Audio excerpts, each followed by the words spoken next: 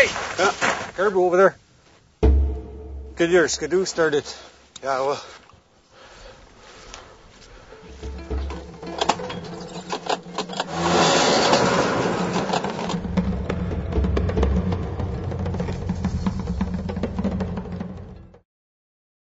The calving grounds is in like Northeastern Alaska. The calving grounds for porcupine caribou herd.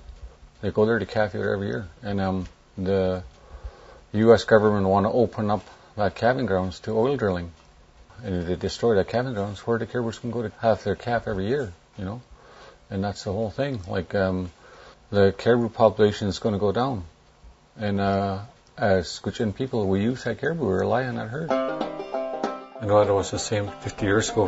One guy could get like 50 or 60 caribou for himself for the winter.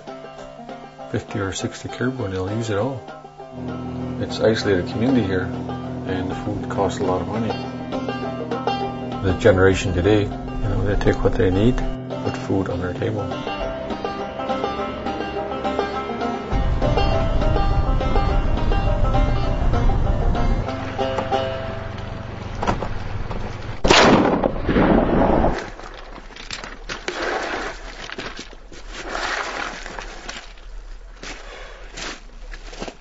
Protecting that herd is definitely a worthwhile cause fighting for. An estimate of 6 months worth of oil, it's not worth it to throw that away.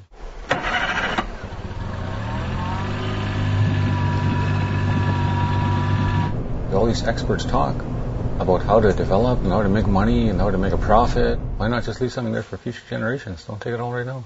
We don't need to. We don't need to do that. I think the countries have to realize that before it's too late.